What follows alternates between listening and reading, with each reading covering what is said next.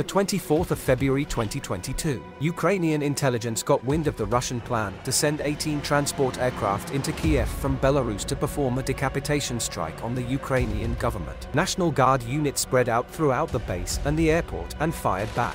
Russian forces were not expecting such fierce resistance. Automatic rifles, anti-aircraft guns, and a few shoulder-fired missiles engulfed the Russian Ka-52 and Il-8 helicopters. 3 attack helicopters were downed with missiles. Lieutenant Kulish said the sheer number of bullets they pumped into 2 others forced them down despite their armor. The Ukrainian defenders had run out of anti-aircraft missiles and were running low on ammunition. Now facing an enemy on the ground as well as in the air, the brigade commander ordered a withdrawal, stuffing the unit's flag down his jacket before they left. The actions of the defenders as well as Ukrainian artillery shelling the runway likely saved the Ukrainian state.